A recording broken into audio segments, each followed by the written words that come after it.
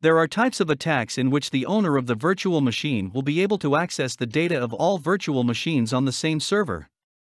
Such attacks associated with increased access rights can use not only software errors in the OS code, but also hardware bugs in the processor architecture, which is confirmed by the sad experience of Intel, which is forced to close the vulnerabilities in its Xeons at the cost of reduced performance.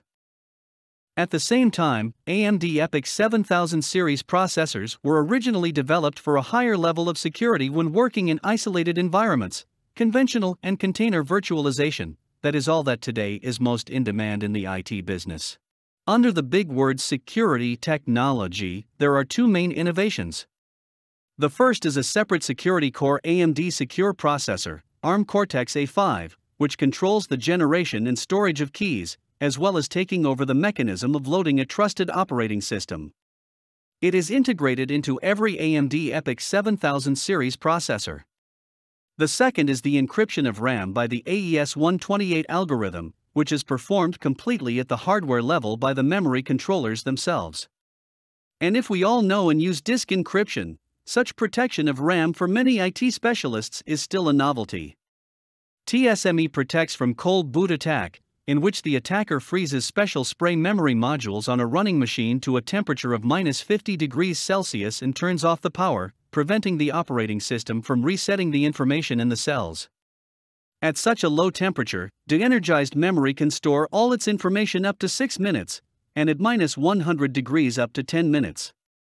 Attackers only need to install the DIMM module in a machine with an upgraded BIOS and its own operating system and merge the information stored on it, to safely extract from the memory dump encryption keys, passwords, user data, and in general everything that was in the operating system.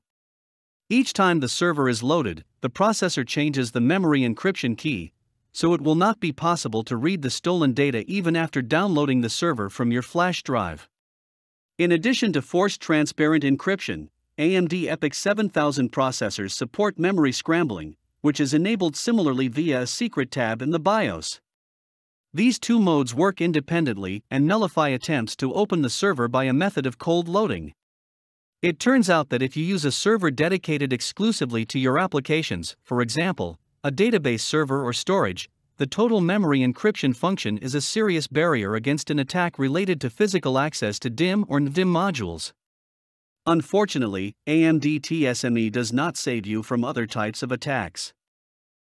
AMD SME, a secure memory encryption, works on calls to the operating system, which selects which pages of memory to encrypt and which not. The SME function has two modes of operation. Encryption of all memory is similar to TSME, or only selected pages, but in all cases, a single shared key is used, which does not change during the whole time after booting the operating system. In general, the SME function already looks excessive since it requires support from the software. It is supported by Linux kernel 4.14 and above. As you can see, AMD SME feature and memory scrambling do not have a major impact on performance. Similar to TSME, this function protects the data in memory against attacks involving physical access to the memory. First of all, SME is better for its update mechanism. If for fully hardware TSME, all updates are only done through flashing the BIOS, which the manufacturer of the motherboard can forget. For SME, vendor releases updates to the Linux kernel via the GIT repository.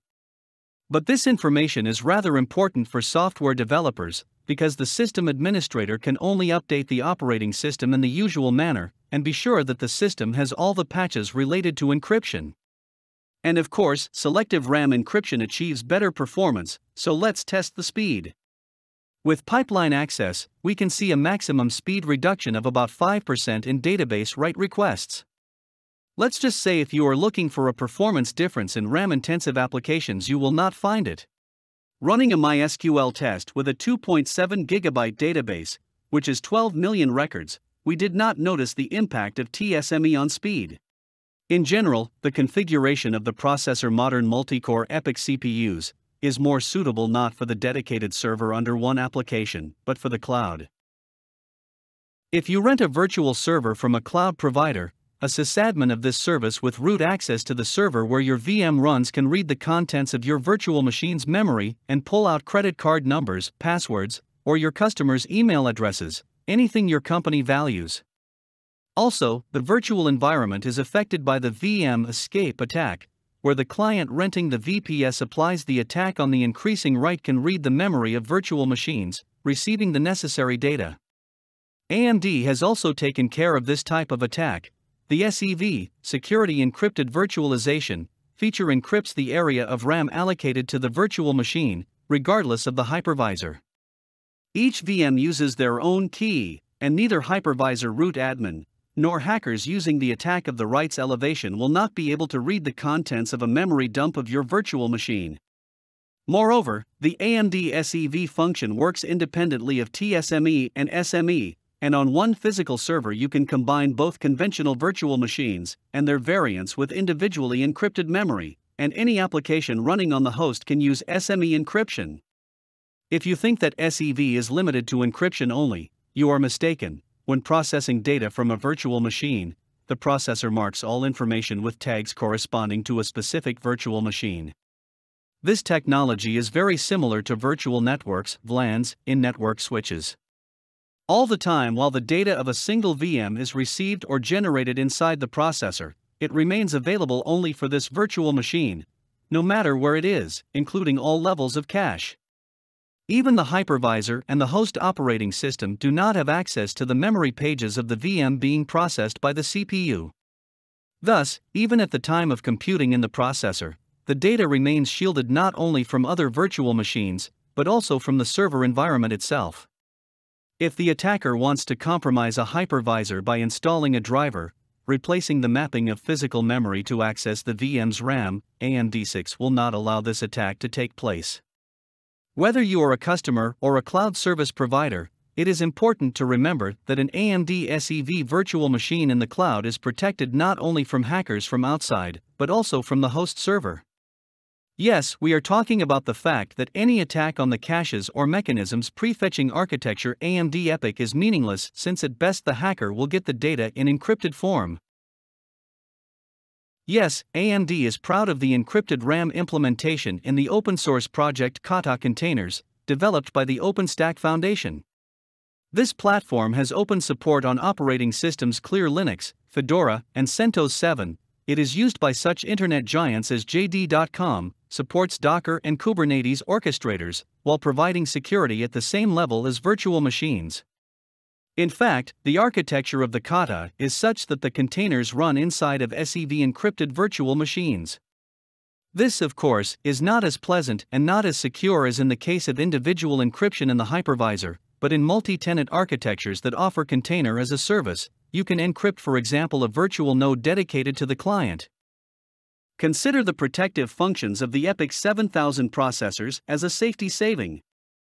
You have hardware isolation of virtual environments available out of the box, and if you build a cloud based on Linux, you can only laugh at technologies such as Microsoft's shielded VM, which can turn the VM into a brick at any awkward movement.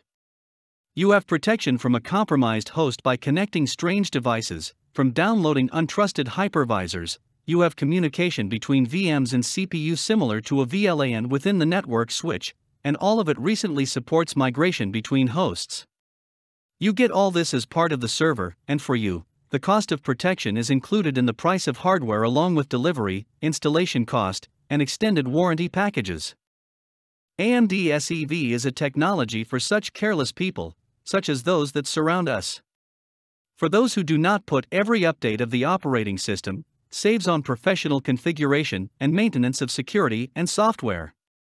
This is an opportunity for low-cost cloud services to declare the isolation of the virtual machine, shielded even from the eyes of the provider. And all this works on free software and does not require payment for the license. This is a kind of zero-day protection against threats that have not yet appeared, which sooner or later will hack the neighbor's VPS. Using memory encryption technologies, the AMD EPYC remains the most secure processor in the industry.